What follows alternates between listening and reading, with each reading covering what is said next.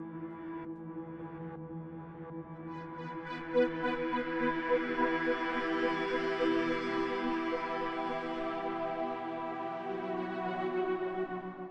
is the number of earthquakes happening around the world increasing so dramatically? In recent days, we have seen very large earthquakes in Venezuela, Fiji, Italy, and elsewhere. Here in North America, significant quakes have rattled Oregon, Alaska, and the west coast of Mexico as well. Now, it turns out that the number of earthquakes that we have witnessed over the last 30 days is more than 50% above normal. Of course, the earth is constantly being plummeted by earthquakes all over the world, but this is a huge deviation from the norm. Could it be possible that we have entered a time when major earth changes are going to start happening on a regular basis? If so, what does that mean for the future of our society? If you go to Earthquake Track, you will find the latest data on all earthquakes that have happened all over the planet. Now, according to their numbers, there have been 82,845 earthquakes of magnitude 1.5 or greater over the last 365 days.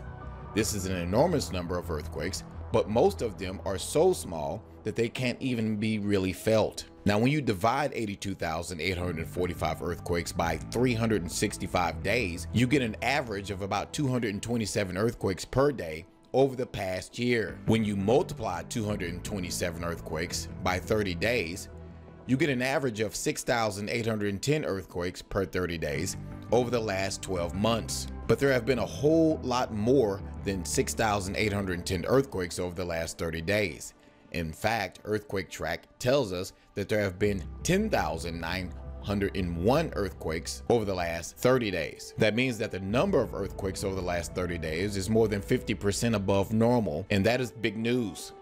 Now, unfortunately, the mainstream media in the United States is almost entirely ignoring this story because they're too busy with their Trump derangement syndrome to notice anything else. Now, most of the earthquakes over the last 30 days have happened along the Ring of Fire, and a British news source tells us that over 90% of all quakes tend to happen along the seismic zone, which roughly encircles the Pacific Ocean. The Pacific Ring of Fire is the most geographically active region in the world. More than 90% of earthquakes occur here, as well as 22 of the last 25 biggest volcanic eruptions in history. The entire west coast of the continental USA and the entire southern coast of Alaska fall directly along the Ring of Fire.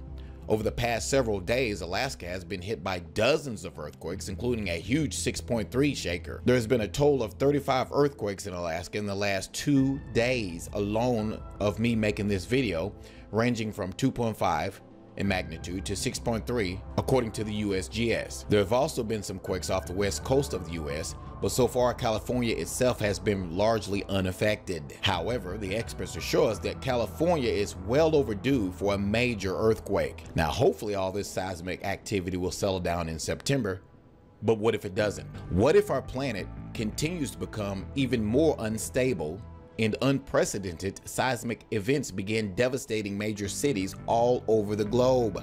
What do you think? Are we due for a massive earthquake on the west coast of the United States? Leave your comments below this video. Thanks for watching.